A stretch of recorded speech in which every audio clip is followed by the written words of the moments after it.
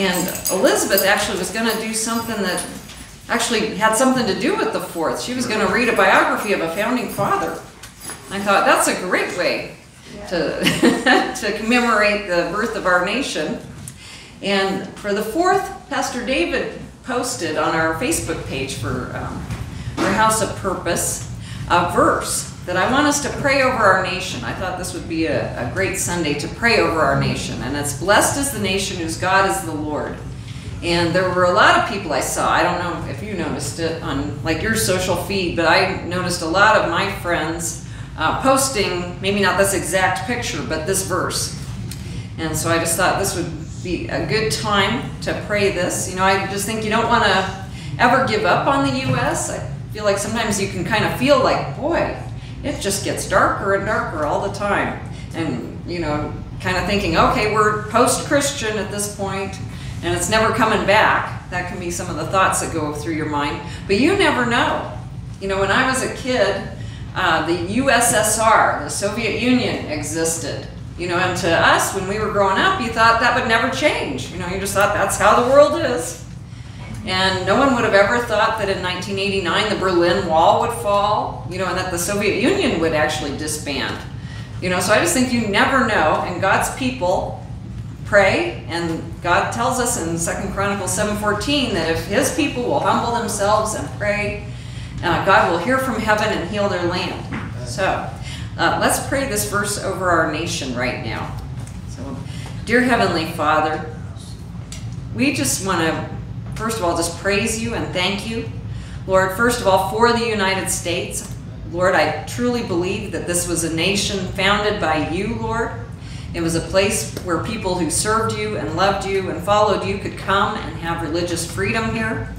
And Lord, we pray that the United States would remain that way. We pray, Lord, that this nation would turn back to having you as their Lord. And so I pray, Lord, that you are helping us as a nation, Lord, and I do think really a lot of this can be just one-on-one relationships with people. That if we introduce people to Jesus, then you will be their God. And so I pray, Lord, that you are helping all of the churches all across our nation, Lord, that you would help them to be reaching out to the neighborhood around them, Lord. I pray, God, that people are coming to know you and that you would reveal your truth to them. Lord, we are praying that you would be showing them their need of you. You know, Holy Spirit, your word says that you convict the world of sin, righteousness, and judgment. I pray, Lord, that you are speaking to people's hearts. You're using your word to speak to their hearts. Lord, I pray that you'd help just us as your church to be faithful, you know, whatever it is that you might call us to say or do, or to pray for people. Help us to be faithful to do those things, Lord. And so we just thank you for our nation turning around and coming back to having you as our Lord. And we thank you for that. In Jesus' name, amen. And we would like to pray for you and your families as well. And so if you want to fill out one of those prayer request cards that's at your seat, we would love to pray. We're not going to have our Wednesday prayer time this week, which I'll talk about in the announcements, but Pastor David and I will still pray over any requests that you fill out. And so you can fill those out and you can turn them in the offering, which we will receive in just a few minutes. And also if you're feeling the Lord prompting you to do an offering today, now would be the time to prepare that. And so while you're doing that, I wanted to talk to you today about more of the incredible greatness of God's power. And today is the power to be transformed into Christ's image. I think that's an awesome power, isn't it? To be transformed into his image. And we've been talking a lot lately about kind of the power to see God, the power to have his, you know, let's see, it's the light of the knowledge of the glory of God in the face of Christ. We talked about that out of 2 Corinthians 4. That God is the one that shines that light in our hearts, and then he gives us that treasure. We talked last week about that. That is a treasure that he gives to us, and that we get to have in these jars of clay in our earthly bodies. So that's an amazing thing. But today we're going to be still in 2 Corinthians, but it's 2 Corinthians 3:18. And it says, "But we all, with unveiled face, beholding as in a mirror the glory of the Lord, are being transformed into the same image, from glory to glory, just as from the Lord the Spirit." And so kind of just starting with the very beginning there, it says, "But we all with unveiled face." Now, in verse 15, just a few verses prior to this, Paul talked about that, people who don't know the Lord, that when the law of Moses was read to them, it said that a veil covered their minds. They weren't able to really see the truth, which would explain a lot, wouldn't it, about even what happened to Jesus? Jesus came, he fulfilled all these prophecies. Moses talked about Jesus, and they just weren't able to see it. And they were like, we are disciples of Moses. We follow Moses. And Jesus is like, Moses didn't do any of these things that you're doing. What are you talking about? You're not really following Moses either. So they didn't see the truth about him. And it's because their eyes were veiled. But it says in verse 16 that veil is taken away when someone turns to the Lord. And so it says, but we all with unveiled face. So we all have had our veil removed from our minds. We are able to see the truth. And he says, beholding as in a mirror the glory of the Lord, which I think is kind of an interesting thing too, because he's not talking about that you just see the glory of the Lord, but it's in a mirror. And what do you expect to see in a mirror? Like if you're looking in a mirror, you expect to see you, right? But he's saying that no, you're going to actually have the glory of the Lord reflected back at you, which I just think is an awesome thing to think about, that is what's looking back at you in the mirror. That's what he wants. And it's because you're being transformed into his image from glory to glory, just as from the Lord the Spirit. So it is a supernatural change because it's done by the Lord the Spirit. It's not something that we can do in our earthly selves. I think that's where people got off, really. Like even in 2 Corinthians, Paul talks a lot about the difference between the law and the new covenant. The law was all about you following all of those rules and regulations, behavior. You somehow muster it up within yourself to, do right, which utterly failed, right? I feel like that was one of the main points of the Old Testament was God was just trying to show you can't do it. You cannot live up to my holy standard on your own. You've got to have help with that. And that's where the Spirit comes in, and that's where Jesus comes in. We have to have his help. And, all the people out there kind of trying to give you stuff like self-help, which I feel like is really an oxymoron, isn't it? I just feel like we really can't help ourselves. There's a few people out there, maybe they have enough self-discipline to make some changes in their lives. They're the ones writing the books. And then all these other people buy the books and they're like, yeah, that sounds great. I just don't have the power to do it. Where do I get the power to do it? And then I feel like because people started to realize, well, you never have any power to do anything, they started saying among themselves, well, maybe we should just stay as we are. Oh yes, let's just stay as we are. Like nothing's wrong with us. We can stay like this, stay in our dysfunction. And then we're going to really even celebrate it. And I'm going to call it my identity. Like whatever that sin is or whatever that kind of twistedness is that is just in each of us as natural human beings because of our sin nature. Which is just crazy as well to just be like, oh, well, I don't even want to be transformed into anything different. So I just think it's awesome that we get to be transformed into his image. And I wanted to show you another verse, actually. It's in 1 John 3:2, because the Apostle John talked about this too. He said, beloved, now we are children of God, and it has not appeared as yet what we will be. We know that when he appears, we will be like him, because we will see him just as he is.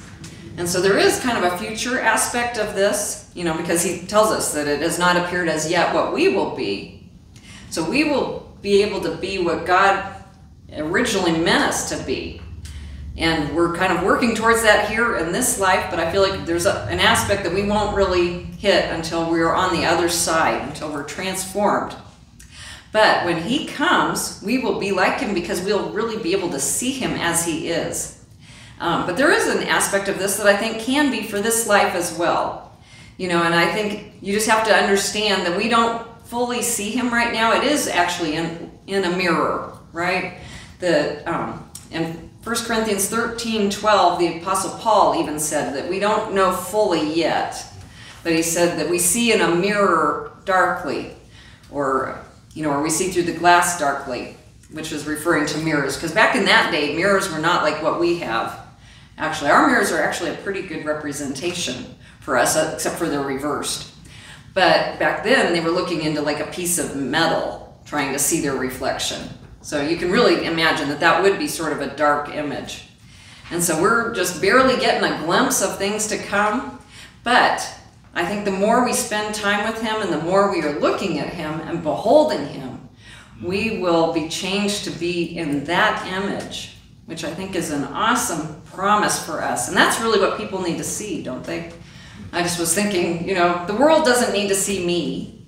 You know, they need to see Jesus when they look at me. And so I want to be that awesome representation of him and be transformed into his image, which will happen as you spend time with him and not as you like use self-discipline to like force yourself into something. And so I just wanted to encourage you with that. Just keep spending your time with him. And I'm going to pray over that, and then we're going to receive our offering here in just a moment. Well, dear Heavenly Father, we just thank you so much for all that you do for us. We thank you that you made a way for us to be your children, to have your nature. Lord, I just think that's an awesome thing, that you found a way to make it so that we are transformed into your image. And Lord, I pray that you just help each one of us just to spend that time with you, that quality time in your word, learning about you, having you speak to us, and then also in prayer. And I pray, Lord, that you would just continue to take us from glory to glory, Lord. And I just thank you for that. And we ask this in Jesus' name. Amen. Amen. And we're going to receive the offerings and the prayer requests here. Derek and Lonnie will do that. And so while they're doing that, I have just a few announcements here. First of all, just this week only, July 9th and 10th, we've canceled the midweek things because Pastor David and I are going on our vacation this week. And so next week, everything will be running just fine. Actually, Sunday, also, we will be here. In fact, that is the next slide here. Messenger next Sunday. So I think that'll be good. We always love having Messenger in service, so they'll be doing the worship for us.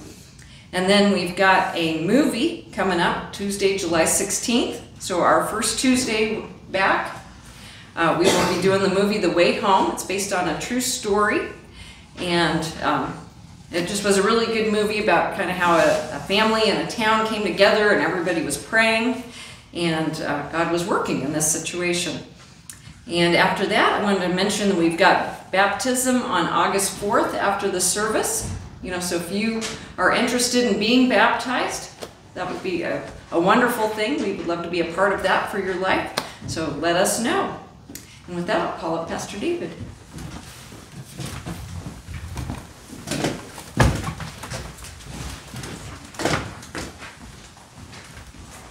Have you ever been waiting for something in your life for an incredibly long time, it seems like? And you're wondering, when is this ever going to take place? You know, I've been praying about this for years, and, you know, I'm just waiting. You ever really seriously waited on something? You're wondering when it's going to happen and when is it going to take place? And often we wonder, you know, with prayer, when is God going to answer? When is he going to respond? I've been praying and praying and praying. And we grow impatient, don't we? Because it seems like it's taking a long time. In Psalm 94, we're learning about God's view of what time is like. For 1,000 years in your sight are like yesterday, when it is past, and like a watch in the night. When I think about a watch in the night, I spent time in the military, and we used to do a thing called guard duty, and we'd all come together, and it'd be a certain unit's time to guard a certain aspect of the post, and it would be like an ammo dump or something like that you would be assigned to. And a watch in the night was typically about 2 hours. And you would think it was a long time to be out there. But if you're really observant, sometimes you'd see like these huge owls like overshadow you and fly across. And in the middle of the night, a lot of things happen, and we're waiting, and you know, it's dark. It seems like a dark time, and those hours, that time that went by, I remember it seems like such a short time, a watch in the night of watching over an area. People can grow impatient. So they begin to devise their own solution. They begin to solve their own problem over time, as if we could somehow help God with our situation. And so we think about, hey, how do I think this should work out? And we start to reason some things in our mind when we're waiting. It's interesting that God gave us an imagination, but sometimes our imagination can get the best of us. And sometimes people think they hear God when only they're growing impatient with their situation and there's something that they would like to hear. And so they say, well, I think God was telling me what to do because I seen my situation. And our situation, our circumstances don't dictate when God is going to answer. And Psalm 27 puts that into perspective. In verse 14, it says, wait upon the Lord. And you know what it says? It says, be of good courage. Be of good courage. What's the opposite of courage? Well, if you put dis in the front of it, I feel like I'm dissed and I'm discouraged, right? And so it says, he will strengthen your heart. When you've done all you can do to stand. And sometimes we have to stand in the promises of God, don't we? And he says he will strengthen your heart. And he says it another way again. Wait, I say on the Lord. Wait on him. And what I've discovered over time, that the Lord's answers are always the best. And so what do we do when we're waiting? You say, well, do I just sit around and wait? Do I sit in a chair somewhere in my house? How do I wait? What do I do? What helps me to be of good courage? After this first half of the psalm, the topic swings in Psalm 90. It swings from prayer, and it ends in a revealing statement. The key to living is to wait on the Lord. And so we're waiting on him. We're waiting, right? But there's something that we need to be doing while we're waiting. While we wait for God's time to reveal his answer. God, please, I want your answer. And we want it like now. And we need to pray. One thing that we need to do is pray, because he gives us peace, right? He says, cast your burdens upon me because I care about you. I care about your concerns. I care about your waiting time. I care about what you're going through. And so he wants to give us that peace during that time. And so we pray. And sometimes we forget to pray. We tend to worry more than we do pray. And somebody's impatient right now on the phone, but I'm going to turn that off. Sorry about that, guys.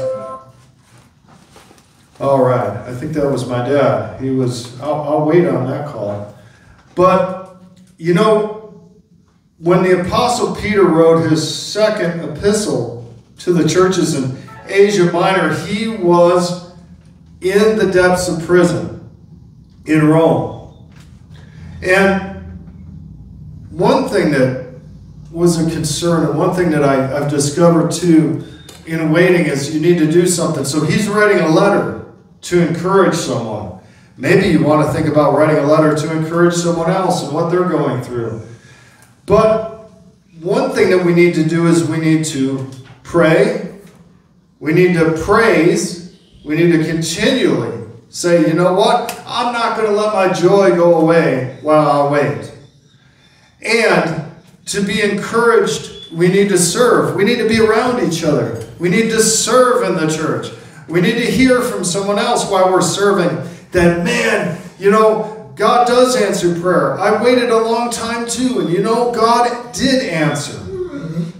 And so Peter finds himself in prison, and he's writing this letter, and he says in 2 Peter chapter 3, verse 3 through 4, know this first, that scoffers will come in the last days. This is going to happen. We see this in our day, walking after their own lusts, and saying, where is the promise of his coming? We've been talking about the rapture quite a bit, haven't we, in the last few weeks, and they say, well, when is he coming? I don't believe that. I've waited so long, and I no longer believe that. And they start doing their own thing and solving their own problems and walking according to whatever seems to make them happy. And so they chase happiness in every direction that they want to, but it never really makes them happy anyway. And so he says, and saying, where is the promise of his coming? For since the fathers fell asleep, all things continue as they were since the beginning of creation. So there's a sense of time in that particular passage that Peter talks about as he's writing, while he himself finds that he is in prison. And he says, look, I know it's bad out there. I know things are going to happen. And we're living in a time where people reject God. We don't have as many people in church as we used to. But you know, we have faithful people. We have faithful people online. And I think about different people, Junior Festo, that always chimes in on the things and the videos and all kinds of stuff, and different people in different parts of the world chime in on the videos. So people are being encouraged while they wait. They hear a message while they wait. And when faced with his own unjust execution, Peter takes the time to strengthen the church. It doesn't look good to him right now. And he says, guess what? A lot of times, it doesn't look particularly good in your life. Okay? People are mocking you, making fun of your beliefs. And so, the churches, he wanted to strengthen the churches to be of good courage. And so he says they needed to receive strength, they needed to receive courage in the Holy Spirit, just as he was in the place where he was at. And Peter always had been a type A personality when you think about it. I was watching The Chosen the other day. Me and Nancy were watching that and thinking about Peter. And they had this scene with Matthew. You know, Matthew's a tax collector. And in that kind of series, he had wronged Peter and almost cost him his reputation, his money, his pursuit, and everything. And now, you know, Jesus has these people that are apostles and disciples that are directly opposite to each other, you know. And so Matthew comes up and talks to Jesus, and Jesus says, you know, you need to really go to Peter and ask for forgiveness for what you did. Because he was a tax collector, right? He went to collect taxes. And in that particular season, Peter owed taxes. He didn't know how he was going to come up with it. You know, he'd lose his boat. He couldn't. And then how am I going to pay, right? So he you know, here he is, Matthew, and Matthew's walking along later, and they're going to a place, and Jesus looks and turns and looks back at Matthew like, now might be a good time to do that. You know, now might be a good time to ask Peter's forgiveness. So he goes and asks Peter's forgiveness, and he goes up to Peter, and Peter goes, at the end of his statement, he says, there's an opportunity for you to forgive me and be blessed. Right? And Peter just looks at him, he's like, I'm still mad. And just walks off. And Matthew's just standing there. You know, the times that we go through things like that, we have to trust God. You know, we have to trust God that if we do the right thing, if we say, you know, we do what he's called us to do. And maybe there's somebody in your life right now, there's a time that you need to go to them and say, you know, Lord, how am I going to respond to this situation? How can I respond in this waiting time? And the Lord is saying, you know, there's something that you left undone. And you need to take care of it. And so somebody is dealing with that here in this room. And so God is, you know, he's very patient though. And Peter's goal for this letter was to confront also false teachers. So we look at our lives and we say, man, we look around, and I drive down 14th and I see all these false churches with all these kind of emblems, and man, that ain't kind of right. I could tell they're not teaching the right thing in there. It's more of a social club than a church. And so Peter's talking about the doctrine that needs to be corrected, the confusion that they had caused. And by that time, it had been almost 40 years since Jesus had left the earth, rose from the dead. And so Peter has been waiting too, Okay? So he's waiting 40 years, and he finds himself in prison, and he says, you know, there's going to be a time in your life where things are not going to make sense. You know, there's going to be some people that are going to talk completely against the gospel. They're going to talk, and he says, you know, they needed to beware of these things while they're waiting. God has a view of time, but we need to gain his perspective of the time and the season that we're in so that we stay in courage. For 2 Peter 3, 5 through 6 says, for this they willfully forget. You know, if a nation forgets where it came from, it won't know where it's going. We see that in our world today. If we forget our moorings, if we forget our past, if we forget about what God has done in our lives in particular, well, then we lost our perspective of what he wanted to do during a certain time in our lives. And sometimes, you know, you may be in a place where you lost perspective on something that God had done, and you need to remind yourself of who God is and what he's done and what he's taken you through in the past during that time that you're waiting. For this they willfully, that by the word of God the heavens of old, the earth was standing out of water and in the water, and by which the world then existed and perished, being flooded with water. It's like, wow, man. This guy's encouraging me, but he's talking about Noah's flood during that time. He's talking about life, but he's warning us as we wait.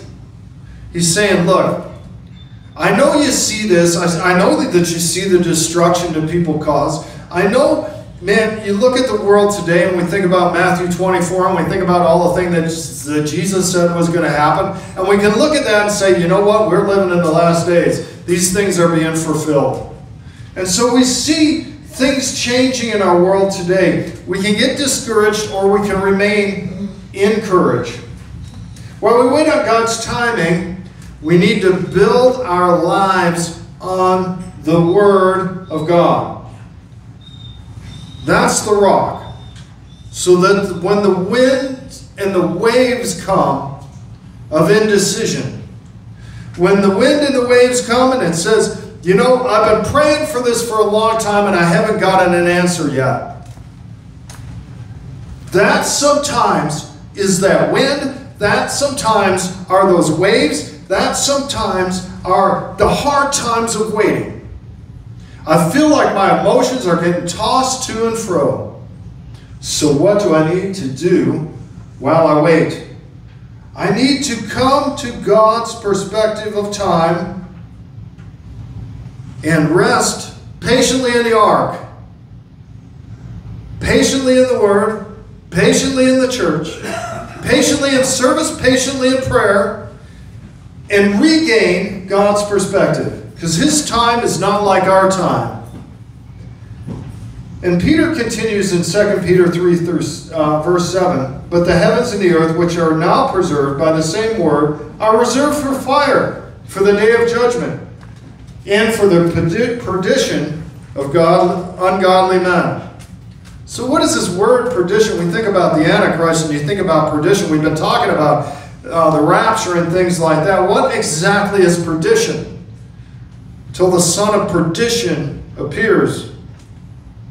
Perdition simply means this: it's the tragic consequences of violations and rejections and perversions of God's law. We see it in our world today. Perdition is a good word for that. Leading to the processes of destruction, human personality, the spiritual, physical, termination of things that are sacred, things in life, inevitably to walking away from God. That's something that you don't want to do.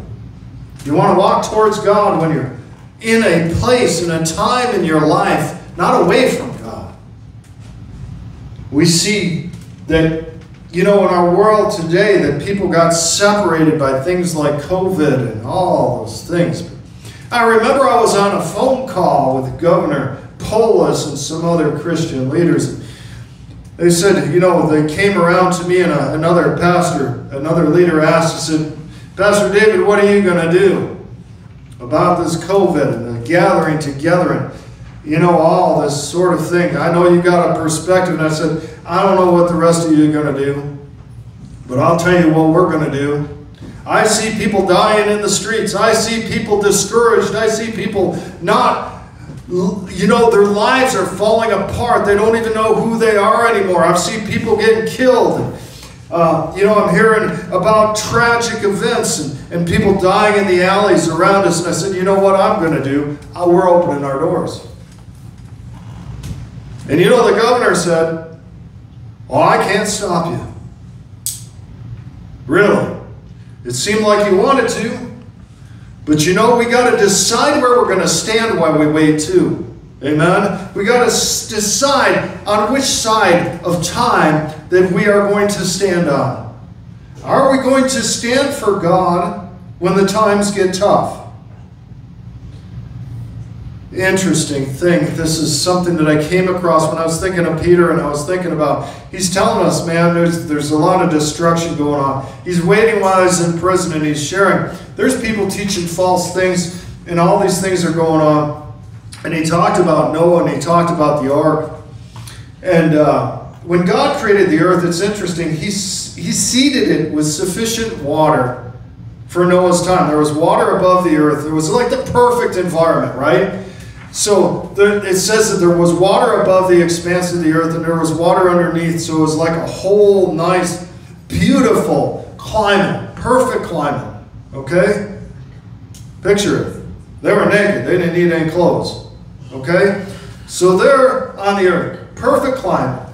God seeded enough water, provided the perfect thing, the perfect environment. But when it came to people doing things their own way, later on, it became a point of destruction. The water came down, and the water exploded from the depths of the earth, and the water dropped. And our earth has never been the same since. Only God can bring it into right perspective. In the same manner, he seeded the heavens with enough fire to destroy them. In this nuclear age, we understand that matter is stored up energy. In an atom, there is enough stored up energy to create a bomb. Okay? By splitting the atomic nucleus, it results in a fiery release of enormous quantities of energy, huge amounts of energy. But here's the good news. You say, well, he's in prison. He's talking about, there's some good news ahead of us, right? Because Christ holds it all together is why. In this time, in this particular time, there is a time for souls to come into the kingdom of God. Because in Colossians 1, he holds all those things together. If you think about the atoms and things like that. He existed and is before all things, and in him all things hold together. He is the controlling, cohesive force of the universe. And he is the controlling, cohesive force of your life. Amen. When it seems like everything wants to unravel. When it seems like, man, the world is on fire. It seems like my life seems like everything is exploding around me. And I'm waiting on God's answer. But in that waiting period, we need to focus on who he is. And that his time is different than ours. That his perspective is different than ours. That he is in control. That he is holding things together. Even though I don't see it, Christ is holding it together. See, God's timing is merciful. 2 Peter 3:8 says, but beloved, don't forget this one thing, that with the Lord 1 day is like 1,000 years. And 1,000 years like 1 day. 1,000 years, our country isn't even that old. Think about that. Our country isn't even that old. I was alive when they did the bicentennial. Some of us weren't even alive when the bicentennial happened. And I remember they had all the tall ships come in and all these masts and stuff. That's a whole other story. I'm going down a rabbit trail. But anyway, God's timing is so merciful, and we need to say, you know what? Maybe I'm not supposed to get that answer yet, simply out of your mercy. He's merciful. He's focused about his purpose for us. He hasn't left you. He says, I'll never leave you and I'll never forsake you. When a person does not allow God's timing perspective into his life, we do rash things. We bring about our own destructive desires. We think we should fix it. You know, I'm waiting and I'm tired of waiting, so I'm just going to fix it. You know what happens when we fix it? It becomes broken, right? If we're honest with ourselves, we can make a mess out of all kinds of things because we are a lousy God unto ourselves. But God's timing is perfect. To God, a day is like 1,000 years. Part of the life of faith is trusting God, that he's gathering all of the souls unto redemption during this time. And I need to be part of that plan. I need to say, God, how can you use me? What was unique is we got to pray. When I think about this, we're praying for a guy named David that got in a motorcycle accident. He's up at University Hospital. Me and Max got a chance to visit with him and pray briefly, and they were going to bring him out of the coma that day. But I thought about a time in the past when I went on my second date with my wife. This is our anniversary day today. And when the second date that we went on, I told her I'm not going to say where we're going, but we're going to go. And so we went up to a place, and my neighbor verified this the other day too, that lives next to me. She's a physician's assistant. She works down the street from Kindred Hospital. And Kindred Hospital is where they send you where you're going to die. They put you on a ventilator. You're in a coma state. Okay? Nothing's happening. You're not moving. Okay? They're expecting you to die. Okay? Time has ceased from where you're at. So we go up there. Only family is supposed to get in. Okay? So we go up to this place and walk in the front door. And I said, I don't know how we're going to get in. All I did was pray. I didn't even relay it to Nancy. And I said, we're going on this place. It was an unusual date. So I take her to a hospital, right? You ever go on a date to a hospital? That's kind of strange, but that's what God called us to do. So we go up to this place. Go to the front door. Lady sitting at the desk, I said, I'm here to see Rich Carlson. He was a guy that was in our American Legion post. I go up there, I'm here to see Rich. She looks up at me, looks down. What's your name? I give her my name. She says, go ahead. So I go upstairs, not supposed to be in there, okay? Go upstairs, pray over this guy. He comes out of the coma. He actually sat up, didn't he, while we were in there praying? He sat up, and then the next day he was out of the hospital. Get this. He was in a suspended animation in life. Time had stopped. But God answered a prayer in that particular room. This guy comes out of the hospital. The next time we see him is the very next month in an American Legion meeting. We're in the American Legion meeting. He goes, I know that you're in my room.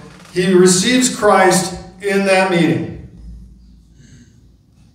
So we need to say, God, how can I focus on souls during this time? How can I get my focus off of me while I wait? How can I do that? I can pray. I can praise. I can serve. God, well, how do I need to pray? I need to enter into praise. You know, sometimes we got to tell our face to praise, right? Because we don't feel like it. And I've got plenty of experiences in my life where I didn't feel like it. But I began to praise, and God lifted me up and gave me courage. And I want to encourage you with that today. When you wait, you're waiting on the Lord. Amen? You're waiting on Him. You're serving Him. And God loves people. He cares about people. So why wait? It says in 2 Peter 3:9, the Lord is not slack concerning his promise, as some count slackness, but he's long-suffering towards us, not willing that any should perish, but all should come to repentance. How can I be a part of that? While I wait, God, how might we try to imagine how much greater God's time is than ours? While we wait on our own answer, let's respond to his solution for people. Amen? Instead of our own. Instead of solving our own problems, let's do what God has called us to do. And God will give us the courage to do it. In Revelation 1:1, the revelation of Jesus Christ, which God gave him to show his servants that things must shortly take place. Listen to the way he says that. These things must shortly take place. John, you're on the island of Patmos. They tried to boil you in oil, and here you are. You're exiled to the island of Patmos. It's like time has stopped. And God says shortly these things are going to happen. You know what's happening in Revelation? A lot of what's in Revelation hasn't happened yet. It hadn't happened in John's day. And you know, Peter has this perspective when he's walking with Jesus. And Jesus asks him 3 times, do you love me, Peter? After he denied him 3 times. And he asks him that to the point of frustration in Peter. And he says, Lord, I know, you know that I love you. You know everything. And he comes to that conclusion. And right after he gets done with that, he's talking to, Jesus is telling him about how he's going to die. Okay, so he's in prison. He's faced with how he's going to die. He says, someday somebody's going to take you to a place where you don't want to go.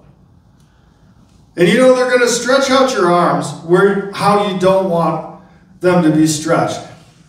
And what Peter says is he turns around and he points at John and he says, well, what about this guy?